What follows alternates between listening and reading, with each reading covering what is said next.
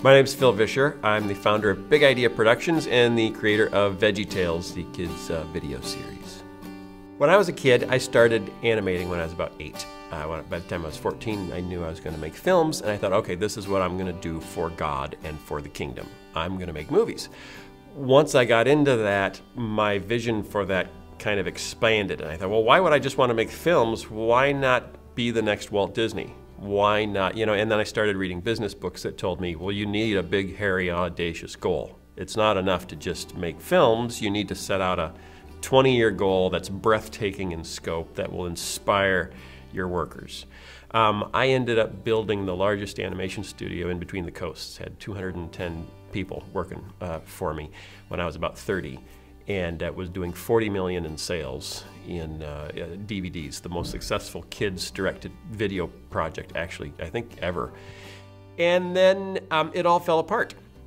Completely turned upside down, burst into flames, sank into bankruptcy. I was convinced all along that this is when God is going to show up, because my dream is so important to him.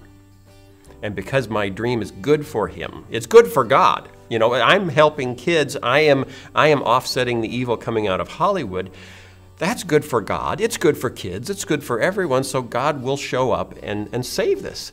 And he didn't. He stood back and let it fall apart. And then he showed me how miserable I had become. I was carrying this burden of single-handedly believing I could change the world.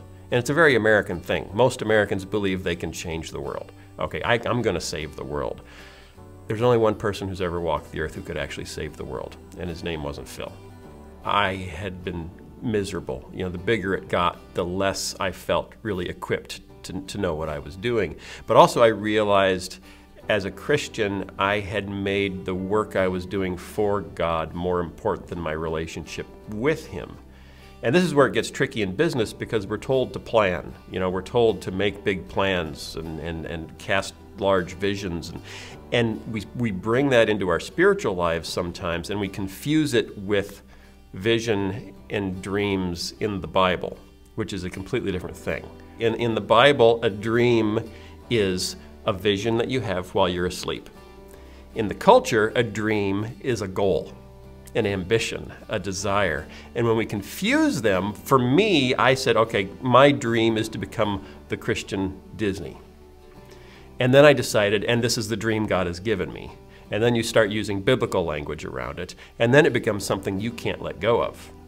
And many people will drive themselves insane pursuing what they're holding on to as a dream. So what I have done for my new business is called Jellyfish Labs. And the reason it's called Jellyfish Labs is because jellyfish can't locomote. They can't choose their own course. Jellyfish can't do long-range planning because they have no ability to move laterally, which makes it very hard to get anywhere.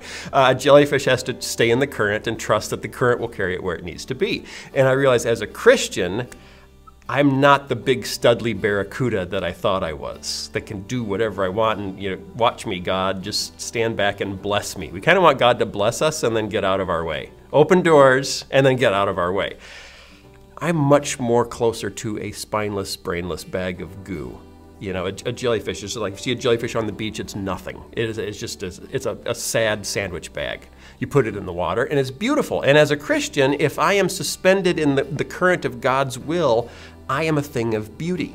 And his current, his will carry me where he wants me to be. I discovered when I focused on outcomes, and unfortunately our culture teaches us to focus on outcomes. Where do you want to be in 5 years? How do you want to see the world different because of your work? Okay, that's focus on outcomes. Focus on outcomes leads to stress. If you can let go of outcomes, turn them over to God and focus on obedience. Say, God, what have you asked me to do today, and am I doing it? You lose the stress. And it's a whole different way. Life becomes about loving others, not about accomplishing objectives. And that's where you find the fruit of the Spirit. That's where you find your joy.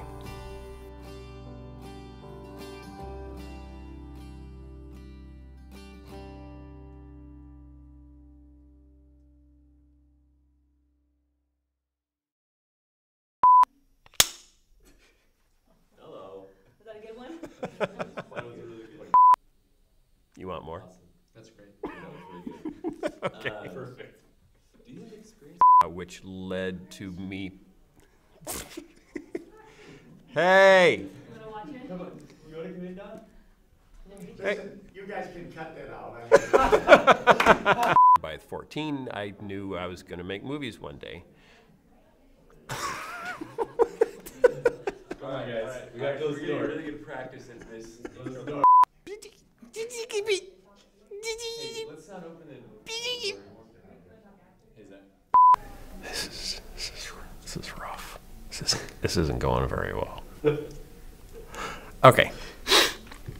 When I was sharecropping, when I was a tiny gerbil. Okay, what are we talking about? You can do all sorts of damage to yourself and to those around you, and you can end up really stressed. And probably dead in a ditch. Or in prison. Really?